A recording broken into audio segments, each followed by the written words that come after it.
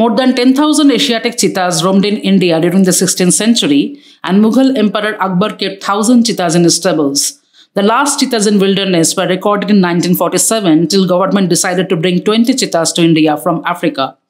Kuno National Park in India is too small for a healthy, self-sustaining, free-ranging population. That's why many experts expressed concerns, and wildlife biologist and conservation scientist Ravi Chellam believes that the African cheetah introduction project is a bid to stall the Asiatic lions from being moved out of Gujarat.